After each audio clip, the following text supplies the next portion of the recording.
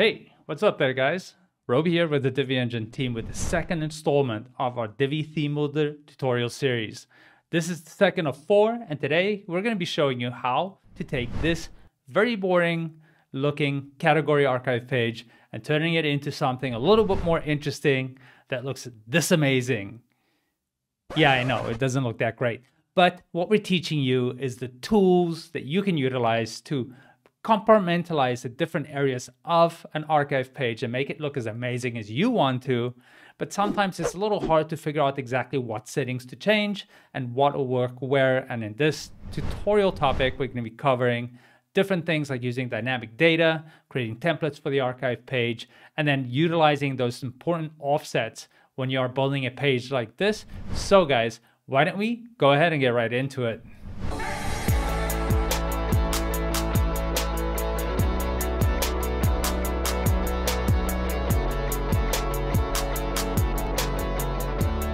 All right, guys, so here we are in the second installment of this tutorial series on the Divi Theme Builder.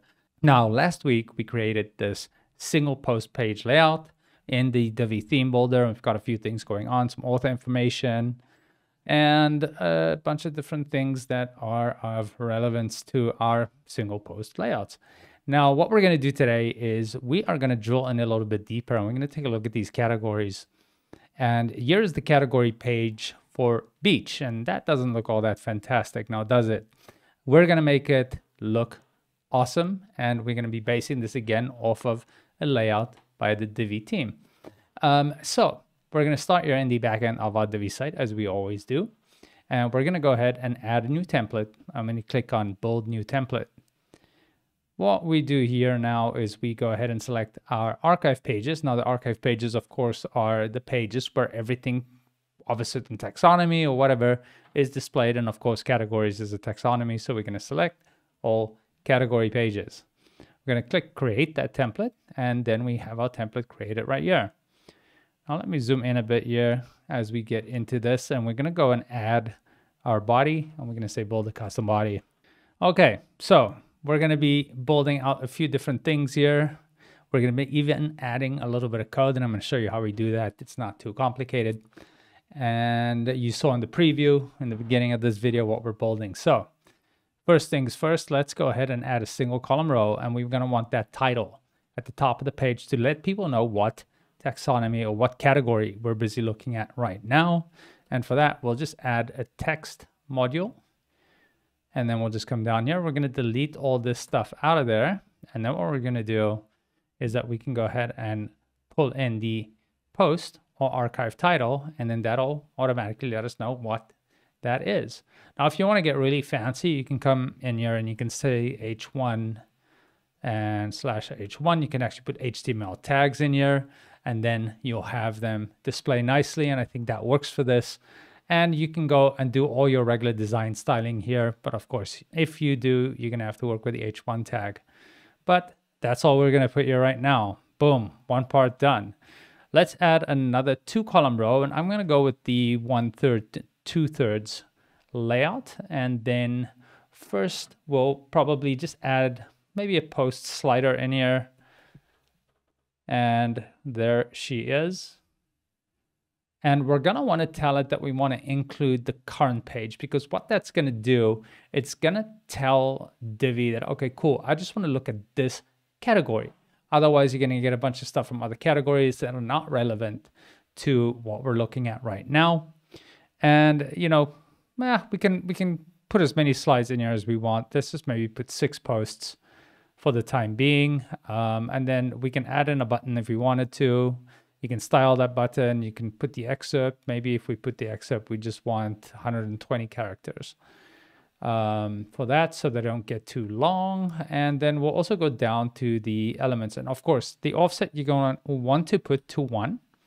And the reason we do that is because otherwise you're going to be looking at potentially the first post, so over and over, and it might be listed multiple times. Well, actually on this one we won't do that, but on the next ones we will. We're not going to put it there, and I'll show you in a second. I misspoke there.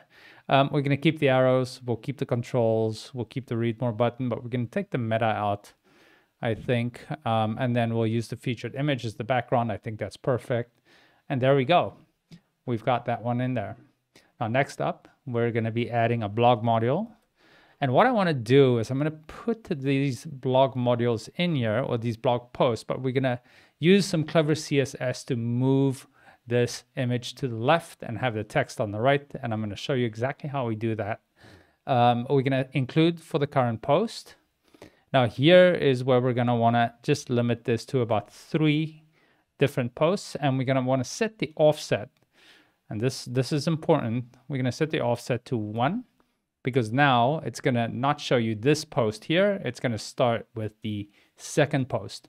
And that is just a clever way we go about getting that all set up. Now, as far as the elements go, we can go and include or exclude certain information if we wanted to. We can take the excerpt away. We can add some extra stuff. We'll leave this as is, and we'll take a look at how we change things up in a bit. So maybe what I want to do right now is let's quickly save this template. And let's just make sure that our beach layout there from the beginning is looking pretty good. And we also need to inspect that page so that I can show you what we're doing next. Okay, so let's come over here. We're going to refresh this.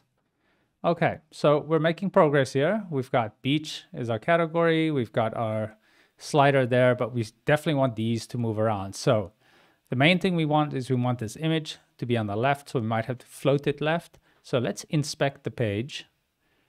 And let me pull this up here so you can see. And maybe I'll give you the wide angle here. There we go. And what we're looking at, we want to look at this image. So let's move this over a bit. And when I look over here, we can see the entry featured image right here. And you can see when you hover it, that's what we've got selected. So let's copy that class name over there. And let's come back to our layout here. So let's come back in here. Okay. And then what we'll do is we're going to add a code module here. And now it's as simple as just putting in some style tags into the code module. And then we, of course, want to reference that class. And then we want to say, okay, let's make some changes here. So maybe we will put, give it a float position. And we'll say left. And then we'll say, max width we're going to want to change, of course, because we want that image to be a bit smaller so everything can fit in right there. So we're going to say, let's try 150 pixels. What am I doing? There you go. And you can see things are already moving quite nicely. And then the last thing we want to do is we want to give it a little bit of room here on the right. So let's just put margin right. Let's try 30 pixels and see what that does. And that looks pretty great. It looks like we've got too much text here. So let's go ahead and just limit the amount of that excerpt text. So when we come down here, let's say maybe 100. See what it does. Yep, that is much, much better.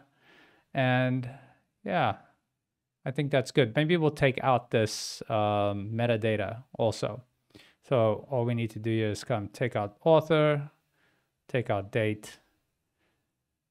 We know what category it is, right? So we already know that part, so we don't need to put that in there. And there, that is good. Oh, well, we're not going to add pagination either, though, because we just want to show these first 3 now. Okay, that is looking fancy. Let's go ahead and save this now again. And I think, actually, let's do one more thing here. We want to make sure that our code is targeting only these images. So let's maybe just add a class in here and let's call, let's say, DE left image. I mean, but you could really call this anything. I'm going to copy that and then we'll just go back to our code module over here. And now if you can't see your code module, just go into the module view and you can easily pick that up. All you got to do is precede that class designation to make it more specific. And there you go. So we can go ahead and save that up and refresh our page here on the front end. And we are making progress. Now, the reason why this formatting is a little funky is probably just some of the dummy text that I generated threw itself in a funky way. So don't worry about that too much. You, of course, in a real world situation won't have that. Cool.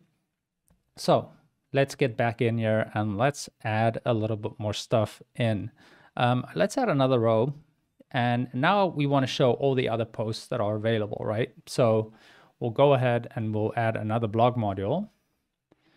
There we go. And maybe let's go visual with this and we can see that it's adding stuff in. Again, we will tell it for the current page because we only want to include for the specific page that or category that we're looking at. We are not going to put a limitation on the number of posts. We will keep all this stuff as is. We're going to be a little bit more liberal with that. But what we do want is an offset. Now we're going to offset it to 4. Here, the offset was none. And then it was 1, 2, and 3. And then, of course, here it needs to be 4 so that we're not pulling in any of the same posts. A very important detail there because it'd be a little annoying and it just won't look right if you've got the same thing over and over on the same page. Great. So let us go ahead and kind of play around with the different elements here. So we can tell it, okay, yeah, we want the featured image. Author, we can include a little bit more information here. That's fine with me. We'll keep the pagination. I don't really think there's anything we're going to take out of here. And that's really it. So let's go ahead and save that up and save it again. And then let's see what's happening on the front end. All right. So here we've got a little preview of all the posts that are in this category, but of course they're not repeated. Here they will be repeated though. If you look at the next one, it'll be that image. And let me guess, the next one will be this image and the next one will be that image. And you see kind of why that offset is important. But it's certainly looking a lot better than the other one did. Now we can go even further and we can go and create some visual elements on the page. Maybe we want to put a background pattern, right? Divi has those awesome new background pattern things that they can do. We can put in, well, definitely not doing polka dots. That looks awful. Maybe none of these. I actually do not like these. Let's delete these out. But if the patterns or the masks, I mean, the masks are stuff you can play with too. You can put that one and then you just change the color, you know, to something that you want to be utilizing. And you can flip them around, you can invert them, you can do all sorts of crazy stuff with them. I kind of actually like this, like that. Yeah, that's not too bad, but maybe not purple, maybe the yellow. I'm digging on the yellow, man. Yeah, that looks pretty good. Okay, so I think I'm going to stick with that. And again, not a designer, right?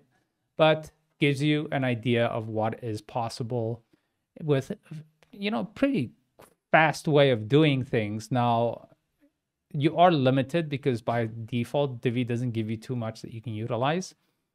But it certainly ain't no slouch. You know, you can definitely get some stuff done in this manner. Let's go again and then maybe think about some other things. So we used some dynamic data. We used a tiny little bit of code to just position these images a little differently. And I already mentioned to you that you can do things like you can go to the image and you can say, okay, well, I want my images to have shadows, and you can add shadows to them. So there's a lot of different things you can do. Maybe you want this image to be round in the slider. So you'll just go to the border settings and you'll add 25 pixels of rounding. And maybe you also want it to have a shadow. Why not? There we go. It makes these things lift a little bit more off the page, but I just want to show you the flexibility that you really can make these pages look a lot different and doesn't need to be that normal, boring Divi style. Now, one thing worth noting here also, guys, is the blog module is obviously very versatile in the ways that you utilize it. We used a bit of code here to change that up, but we'll go over here and you can also just go to the design tab, hit layout, and then you can switch it to a grid view if you prefer that. So let me just save that and take one final look before I bid you guys adieu. Let's take a peek, and there you go. Now you've got a kind of pleasing grid layout that also saves on a little bit of scrolling space, so some users would appreciate that. And I also do realize that I did not use my cursor highlighter. My editor is going to yell at me, but I will sort it out for the next video. So guys, that is going to be it for this tutorial. Bam, guys, there you have it. That was the second installment of this tutorial series. A little bit of a quicker one for you, but definitely a lot of valuable information and how to utilize the Divi Theme Builder to bring your design ideas to life. So guys, definitely please like and subscribe to the channel. Definitely helps motivate us to bring great content to you and really enables us to really bring the type of stuff that you want. So those comments are very valuable. Guys, so with that, keep an eye on this channel for the next installment where we'll be covering building a custom 404 page for the Divi theme using the Theme Builder. Guys, this is Robbie with the Divi Engine. Thanks for being here, and I'm gonna catch you in the next video. Bye for now.